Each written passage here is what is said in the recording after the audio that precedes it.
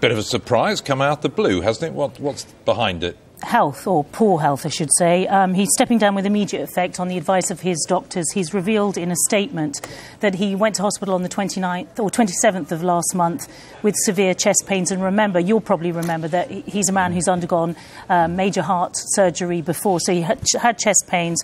He had another heart surgery the following day on the 28th.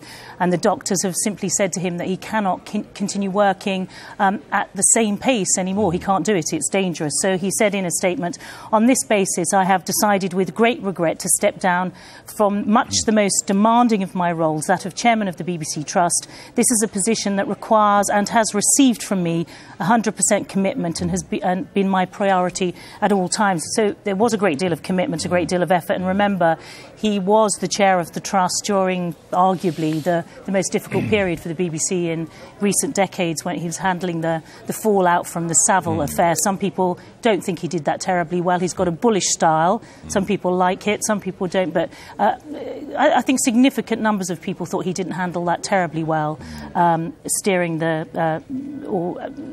acting on behalf of the corporation or the interests of the viewers in relation to the corporation. But he's stepping down. He says his family support that. They're looking for privacy now, but he just can't continue to do a job that's so demanding in his current state of health. Well, it's going to be interesting to see who gets the role from him. Well, I can tell you, the Vice Chair at the moment, Diane Coyle, will take over until they find somebody to succeed him. Michelle, thanks for bringing us up to speed on that one.